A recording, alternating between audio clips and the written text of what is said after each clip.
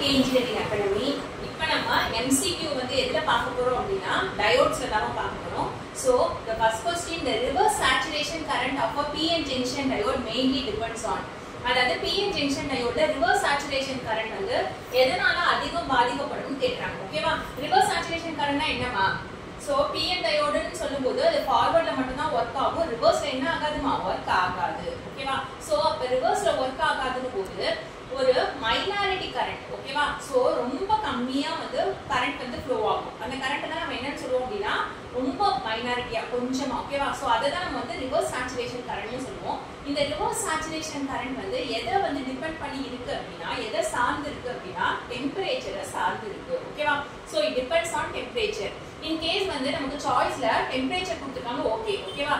இதே மாதிரியே இந்த ரிவர்ஸ் சேச்சுரேஷன் கரண்ட் வேற எதையும் டிபெண்ட் பண்ணி இருக்கும் அப்படினா depends on the type of material used. என்ன மெட்டீரியல்ல நம்ம பண்ணிருக்கோம்ன்றத பொறுத்து என்ன இருக்கும் அப்படினா இந்த ரிவர்ஸ் சேச்சுரேஷன் கரண்ட் இருக்கும். ஓகேவா?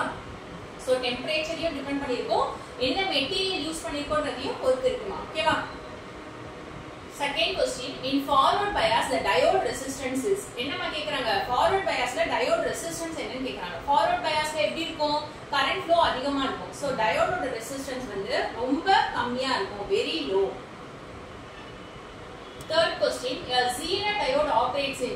zener diode எந்த ரீஜனில் வேலை செய்யும்? ஓகேவா? zener diode எந்த ரீஜன்ல நம்ம வர்க் ஆகும் நமக்கே தெரியும். ஓகேவா? ரிவர்ஸ் பிரேக் டவுன் ரீஜன்ல வர்க் ஆகும். ஓகேவா? நம்மளோட PN diode ரிவர்ஸ்ல என்ன ஆகாது அப்படினா வர்க் ஆகாது. ஆனா zener diode அப்படி கிடையாது. நமக்கு ரிவர்ஸ்ல என்ன ஆகுமா? ரிவர்ஸ் பயாஸ்ல வோல்டேஜ் இன்கிரீஸ் பண்ணிட்டே இருக்கும்போது ஒரு பர்టిక్యులர் வோல்டேஜ்ல என்ன ஆயிடுமா? ஒரு பர்టిక్యులர் வோல்டேஜ்ல வோல்டேஜ் வந்து கான்ஸ்டன்ட் ஆயிடும். ஓகேவா? கரண்ட் என்ன ஆக ஆரம்பிச்சிரும் அப்படினா அதிகமாக ஆரம்பிச்சிரும். ஓகேவா? சோ வோல்டேஜ் கான்ஸ்டன்ட் ஆகி கரண்ட் வந்து இன்கிரீஸ் ஆயிட்டே இருக்கு பாத்தீங்களா? அதனால அந்த இடத்துல அது கான்ஸ்டன்ட் வோல்டேஜ் கொடுக்கறனால தான் நம்ம zener diode எதுக்கு யூஸ் பண்ணுவோம் அப்படினா ரெகுலேட்டருக்கு யூஸ் பண்ணுவோம். ஓகேவா? எதுக்குமா ரெகுலேட்டருக்கு யூஸ் பண்ணுவோம்? கான்ஸ்டன்ட் வோல்டேஜ் கொடுக்கறனால தான் ரெகுலேட்டருக்கு யூஸ் பண்ணுவோம். ஓகேவா? So zener diode reverse break down ரீஜன்லயும் work ஆகும்.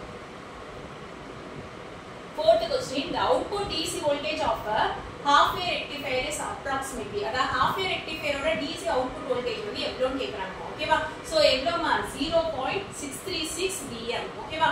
மேக்ஸிமம் வோல்டேஜ் ஓட 0.636 Vm க்கு ஈக்குவலா இருக்கும். ஓகேவா? இது output DC voltage. Fifth question, in a full wave rectifier the ripple frequency is. full wave rectifierல ripple frequency என்னன்னு சொல்லிட்டு. ஓகேவா? நம்ம rectifier filtersலாம் tabulationாவே நம்ம பாத்துக்கோம் ஏற்கனவே. ஏமா exam point of வியூக்காக half wave full wave bridge மூணு கம்பேர் பண்ணி அதோட ripple factor எப்படி இருக்கு, peak inverse voltage எப்படி இருக்கு, அதெல்லாம் நம்ம கம்பேரிசனா பாத்துக்கோம். சோ அது எக்ஸாம் பாயிண்ட் ஆஃப் வியூல நல்லாவே பாத்துக்கோங்கமா. ஓகேவா? So ripple frequency full wave rectifier எப்படி இருக்கும் அப்படினா நம்ம கொடுக்கிற AC இன்புட்க்கு டபுளா இருக்கும், டபுள் தி AC இன்புட். ஓகேவா? சோ full wave rectifierல ripple frequencyன்றது நம்ம கொடுக்கிற AC இன்புட்க்கு டபுளா இருக்கும். ஓகேவா? ட்வைஸா வந்து கிடைக்கும். ஓகேவா? So 6th question, a crystal oscillator works at frequency of 8 MHz. ஓகேவா? அப்ப நமக்கு f கொடுத்துட்டாங்கமா. ஓகேவா? what is the time period? ஏமா f கொடுத்துட்டு t கேட்டா நமக்கே தெரியும் தானேமா. ஓகேவா? சோ t ஃபைண்ட் பண்ணா என்ன பண்ணுமா? t is equal to time period find பண்ணோம் அப்படினா 1/f. ஓகேவா? So 1/f னும்போது 1/8 MHz. ஓகேவா? சோ 1/8 * 10^6 ன்னு போடும்போது என்ன கிடைக்குமா நமக்கு? 0.125 மைக்ரோசெகண்ட் கிடைக்குது. சோ ஆன்சர் வந்து 0.125 மைக்ரோசெகண்ட். 7th question, the efficiency of a half wave rectifier is. இது நம்ம ரிப்பீட்டடா பாக்குறோம். அங்கதானமா half wave rectifier ஓட எஃபிஷியன்சி என்னமா? 40.6. அதே full wave center tapping என்னது? 81.2 டபுள். ஓகேவா? சோ bridgeக்கு என்னமா? அதுவும் 81.2%. 8th question, for same load full wave rectifier has better performance than half wave because same loadக்கு full wave rectifier தான் வந்து half wave விட சிறந்ததா இருக்கு. ஏன் அப்படி கேக்குறாங்க. ஏமா full wave rectifier half wave விட பெட்டரா இருக்கு? full wave rectifierல அவுட்புட் வந்து அதிகமா வரும். ஓகேவா? ரிப்பிள் கம்மியா இருக்கும். ஏன் ரிப்பிள் கம்மியா இருக்கு? both half cycleலயே வர்க் ஆகும். பாசிட்டிவ் half cycleலயும் வர்க் ஆகும், நெகட்டிவ் half cycleலயும். ரெண்டுத்துலயுமே AC என்னவா மாத்தி கொடுக்கும்? DC யா மாத்தி கொடுக்கும் full wave rectifierல. ஓகேவா?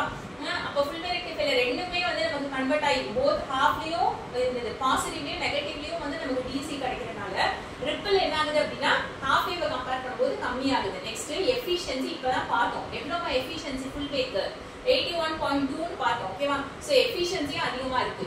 அப்ப எல்லா ஆன்சருமே நமக்கு சூட் ஆகும். So answer is all of the above. ஓகேவா? Next question, the peak inverse voltage across each diode in a full wave center tapped rectifier is full wave rectifier இருக்குலமா full wave center tapped rectifier அதோட peak inverse voltage கேக்குறாங்கமா. ஓகேவா?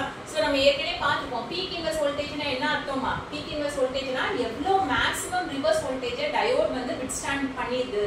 ஓகேவா? அதால withstand பண்ண முடியுது. Break down ஆகாம அப்படினு சொல்லிட்டு பார்க்கிறது தான் வந்து peak inverse voltage. ஓகேவா? maximum reverse voltage diode வந்து withstand பண்ண முடியுதுன்னு பார்க்கிறது தான் peak inverse voltage. ஓகேவா? without damage ஆகாம அது வந்து எவ்வளவு வந்து பேர் பண்ண முடியுதுன்னு பார்க்கிறது தான் PIV peak inverse voltage. So அது நமக்கு எதுக்கு கேட்டிருக்காங்க அப்படினா full wave center tapped rectifier க்கு கேட்டிருக்காங்க. அப்ப full wave center tapped க்கு என்ன அப்படினா 2 VEM. ஓகேவா?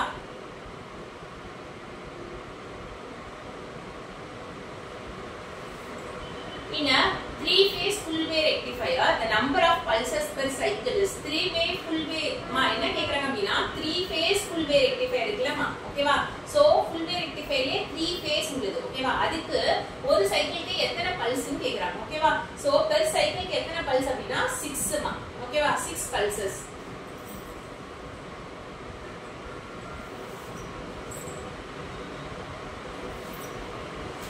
Ripple factor of a full wave rectifier is என்ன கேக்குறாங்க full wave rectifier ஓட ripple factor என்னன்னு கேக்குறாங்க. சோ நமக்கு தெரியும் தானேமா full wave rectifier ல ripple factor என்ன 0.482. ஓகேவா? அதே half wave rectifier ல ripple factor என்னமா 1.21. ஓகேவா?